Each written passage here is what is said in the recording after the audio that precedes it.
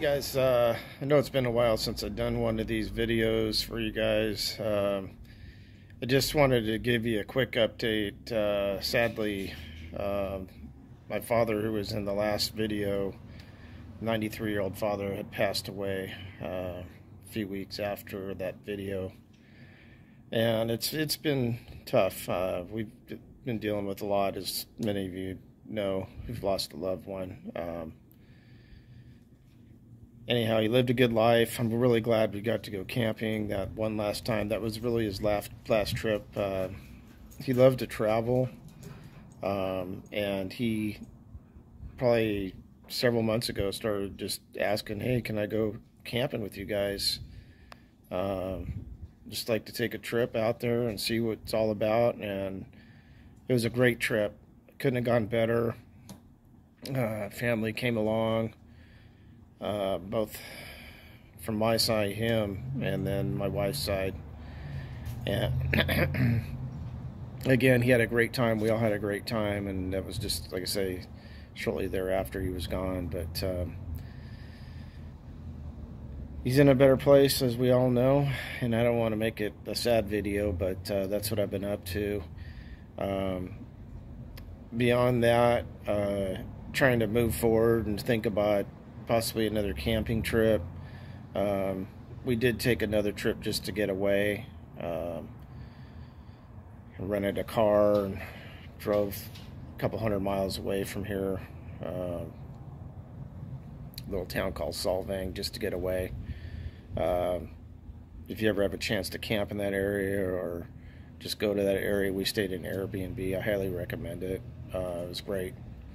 But beyond that, I actually canceled Directv completely now, and I'm in the process of actually sending back all the equipment. So I need to make a trip actually out to the RV to pick up one of the Directv boxes, one of the last ones, which I only brought one back when I did that test. You guys may have seen me doing that test out here in the backyard, which really just kind of was the nail in the coffin for me for Directv. I was trying to prove out a few things, and it's not so much the setup of everything. That's not too horrible, although it can be if you can't find the satellite. I'll admit that. Starlink's way better in that regard, but you know, their guide and their recording of things just got worse and worse over the years. I don't know what to blame it on. You know, the company changed hands a few times or got bought out. So I don't know if they lost their main programmers. That at one point you could actually, you know, set a recording and it would do it. Like, it would record it when it should. You know, you get your shows and it wouldn't try and skip channels through recording. Or I think the main complaint was it would start recording shows that were not first runs, and it would just jam it up with a bunch of secondary, you know, reruns, basically. That's the main complaint I've heard about from people I know. Anyhow, I did cancel it. It wasn't that bad. There's some videos online. Really, you just call an 800 number. I'll try and actually put it in below in the comments or in the description here. Pretty straightforward to do. They didn't really give me that much hassle. You know, at first I actually paused it and then canceled it. So that's over with, and on to Starlink only, which had a weird thing happen. As long as we're on that subject too. If anybody has a Starlink, leave a comment below. It's been great, but we have the RV, which I think is now called mobile version, which probably makes more sense. You know, not everybody has an RV that has the mobile version. You know, maybe they're, I don't know, taking their boat out, you know, or they just taking it out camping. It's not necessarily RV, so I think it's called mobile now. What happened was, it seemed like I was about ready to get double billed, or had gone through this period. All of a sudden they were trying to charge me for a month I already thought I was charged for. Well, it turns out my card had expired, and it's really weird. Their invoices versus actually what you pay are not very clear. I had to dig into their. You can use the app, but you end up actually going online for some of it. It's weird. I think you have to. I guess you can pause through the app, but anyways, went in there and figured out that my card had expired and they weren't able to charge it on the month I actually used it. So it was carrying over. As soon as I put the new card in, hit make a payment, there was a little red arrow above it, said the account was expiring. I was like, oh man, I don't want to lose access to, Starlink, because I heard how hard it is to get going again. And yeah, so that's pretty much what happened. Got that going again. Haven't used it since February, but we'll reactivate it once we do. And our plan is just to use it for the apps instead of Directv. The Directv online app wasn't that great anyway. So, but honestly, now that we've been kind of cut the cable, so to speak, we haven't missed it. We can't even keep with all the apps out there. And most of the news and everything else we thought we'd miss, there's an app for it. So it's really not too bad. I think we were on DirecTV, geez, I want to say 25, 30 years, something like that. Matter of fact, when I called to cancel, the guy said, man, you've been with us forever. And did make an slight attempt to talk me out of it, but we were done. Anyhow, so yeah, Starlink, and then need to go out there. So the battery, weird thing happened. I keep the battery on a battery minder. I think I've done a video on that. I could have put a link for it too, but it seemed like when I hooked the battery minder, I have an AGM battery as a backup. Some of you may know that. And I think it screwed it up because I put it back on the regular battery and it just keeps airing out. It's a flashing red, I think it is. I can't get it to go past that. It's a little $40 battery minder. I believe I got it at Walmart. Battery minder junior or something like that. So I ordered another one because I heard these things do go out, which I wasn't really aware of at the time, but I need to get the battery charged back up so I can go out there, pull the slide out, and get to my other DirecTV box so I can send it in. Long story, I know. Sorry about that, dogs are barking. But yeah, that literally is the problem when you store it far away from where you actually live. So if there's any little thing you need out of there, putting stuff in there to go camping, that's pretty simple. We just, like I said before, we keep a little pile by the front door, and that's our RV pile. We know that we'll be taking out there with us. But when you need something out of there, in this case, they'll probably, even though it's an older DirecTV box, this is a problem. Normally, they'd probably just tell you don't worry about it, but since you're canceling, they're going to ask for every single piece of even old equipment that they will, I almost guarantee, won't put back out in the field back, or they'll probably charge me a couple $100. So it's worth the trip to get that, and I need to check on it anyways and see how it's doing. It's been a few months, like I say, since Dad passed on, and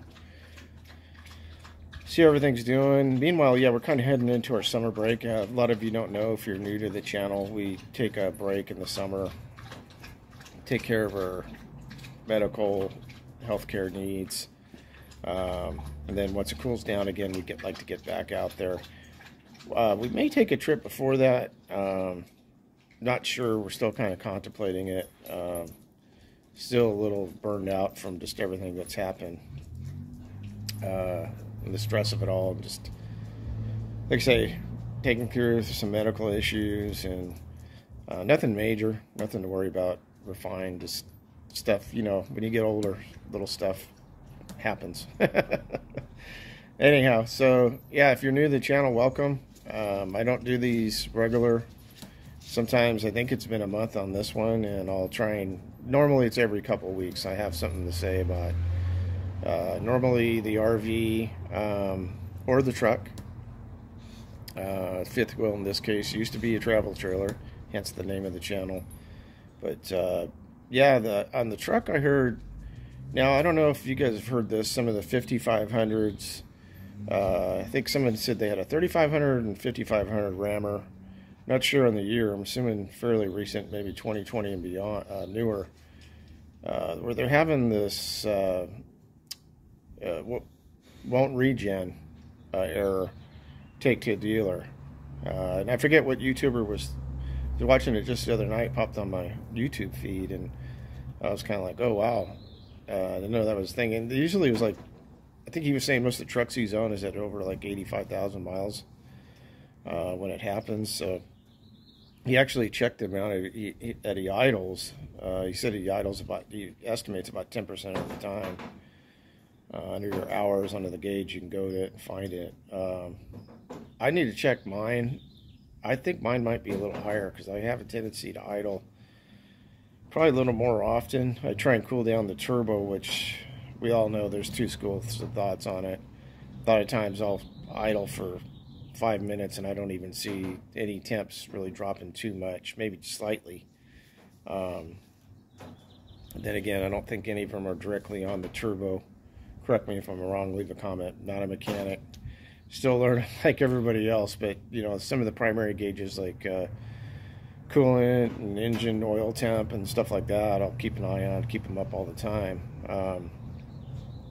Anyway, so yeah, he said that it's been an issue in a couple of his trucks. I think he's a hauler. He hauls like, I'm not sure if it's other vehicles or what, cross country, and so he's a kind of like, in the IT world we call a power user, you know, but in the rammer world he's a power trucker, I guess. Anyhow, so leave a comment below if you guys have heard of that before. I'm sure you might have. I still haven't got that CP3 fuel pump changed, believe it or not. It's unbelievable. I'm on actually 2 different dealer lists, and you know, I've heard of people that just actually have a major issue, take their truck in, then they'll swap it out. But until that, if you're just on the list, I don't know if you ever get called. So I still do the warm-up thing with it. I try and keep the truck at least half or higher as far as fuel. Some of the things I heard about, you know, leave a comment. Knock on wood, seems to be working. And I think we're about 43,000 miles now. I have to double check that. 2019 HD 2500 diesel. It's been great. No other issues. Haven't really towed a lot this year. A lot of it, honestly, because of fuel prices. And just other stuff going on. We did a couple other trips, non-RVing. I think we did one tail end of last year that was pretty substantial. Put some decent miles on it and everything ran fine.